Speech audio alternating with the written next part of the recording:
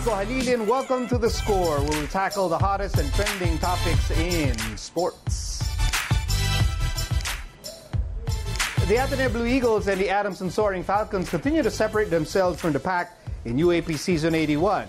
Ateneo has advanced to the Final Four with a league-leading 9-2 record, while Adamson is not far behind at 8-2.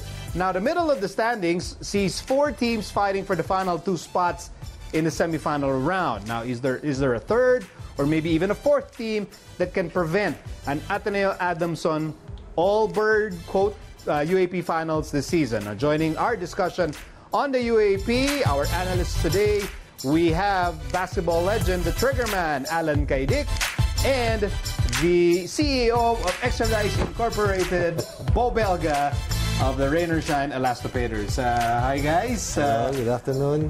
Beau, alam mo ba, Coach Allan, yan ang most requested analyst sa The Score. Oo nga, pinapanood ko nga siya. Tumataas ang rating. Beau, medyo bait tayo ngayon kasi si Allan nandito parang nakakahiyang magloko eh. Hindi din. Yeah. Diba? Sana si Coach Allan. Okay, so let's talk about the UAAP. Now, I know, Coach Allan, you've been very busy with your legend tours and you just recently came back from the Middle East, but I know you always parang find out what's going on in college. So, how surprised are you that yung Ateneo is going to go back in the Final Four and is currently on top of the team standings? Actually, I'm not surprised kasi they're the defending champions. At the same time, yung exposure nila sa Jones Cup, ang laking factor nun. So, you can see the maturity of the team and maganda na yung cohesiveness nila. Ang surprisingly is the Adamson for me kasi before the start of the season, I rated FEU and what's this the other team? LaSalle and UP to be ahead of them. But surprisingly, nakita ko sila nasa number 2 spot. And that's credit to the coaching staff, especially Franz, na mold niya yung team dahil veterano na yung mga teams, yung mga players niya. And I'm happy naman kahit paano nandun sila ngayon to come up yung strong dun sa UAAP. I know what's not making you happy, the struggles of your alma mater UE, but that's for another episode and another topic. Beau, sa tingin mo ba itong Ateneo-Adamson mukhang papunta na? I know wala pa tayo sa Final Four, we're still in the second round, pero mukha bang papunta na sila yung maaaring mag-meet in the finals? Ako Ateneo. Sure. Dahil dun sa Kwame. Dahil kay Kwame, right? Kwame. And Adamson, I think, they have a big chance. Pero hindi mo pwedeng i-underestimate yung mga nasa ilalim eh.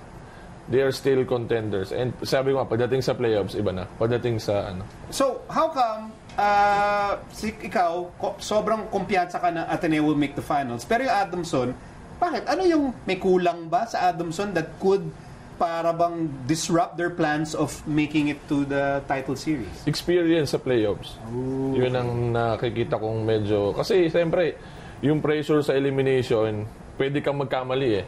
Pagdating sa playoffs, pag nagkamali ka, malaking bagay. Iindahin mo talaga. So, experience-wise, when it comes to the playoffs, medyo... kumbaga, rookie pa ang Adamson pagdating sa playoffs. That's an interesting point because you look at their talented players. Jerica and Misi, arguably the best shooter right now in the UAAP. Sean Manganti, malupit na wingman, can play offense, defense, he can dunk, he can hit clutch shots. Pero yun nga, Coach Allan, when you bring these guys to the Final Four, tapos ang katapat mo dyan, tipong FEU or LaSalle who have tremendous playoff experience. Could that be a problem for Coach Francis? Yeah, I agree with Beau. Talagang iba yung Final Four eh, lalo na pag papunta na sa finals, no? So dun makikita talaga how mature this Adamson team is kasi they beat Ateneo, di ba, nung first round. And makikita natin kung paano nila pupunta sila doon sa next level. It's a big test for them. It's a big test. It's also a big test for the teams na naghahabol. So habang lumalayo si Ateneo at si Adamson, dikit-dikit naman. You have LaSalle, you have FEU, you have UST, you have UP. Now, of the 4 teams, sino dun yung, at least sa tingin nyo, would have a chance na, alam nyo yun yung make a run, get some wins, and tanggalin nila either Ateneo Adamson, in the running. Sino yun, Beau? Ako, I'll go for FEU and UP. Gusto ko. Bakit mo sila gusto?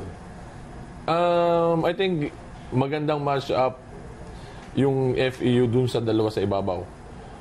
Lalo na pag nakaka-recover si Prince Orisu. Correct, right. Tapos, I think merong material yung UP to contend with those two top teams para maging maganda yung playoffs. Because they have a bright Acuete. They have talented offensive players. May Juan Gomez Leano, may Desiderio. Isa pa yun.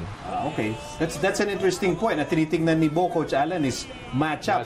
Lalo na yung matchup sa loob. Kasi sino ka matchup ni Kwame? Sino ka matchup ni Papi Sar? For you, Coach Allan, you look at those 4 teams sa gitna. Sino dun yung parang ba? That team can make a run. Like I've said, ni-rate ko yung UP and FEU to be in the top 3 or top 4. So because of yung lineup nila, they have also those imports na makaka-match up kay Kwame. So I agree with Beau again. Magaling na analyst. Dalawa kami. Grabe pala Tabla na kami. So basically, yun yung kaya lang naging inconsistent sila throughout the two elimination round, no? Kaya interesting, tingnan natin. Pero syempre don't count Lasal and UST, stable lang ang Lasal Tapos tong UST another surprising team na syempre bago yung coach nila, tapos yung half of the team are rookies, and yun, maganda rin ang pinakita nila. When you look at teams that are playing with you'd say minimal pressure, syempre Ateneo probably playing with the most pressure of all 8 teams. Adamson, maybe not as much as Ateneo kasi no one naman was expected them to be top 2. I think FU is playing with pressure. I think Lasal always plays with pressure. Probably UST siguro sila yung chill lang. Diba? Chill lang, diba? I mean, whatever they accomplish, parang, okay na yan.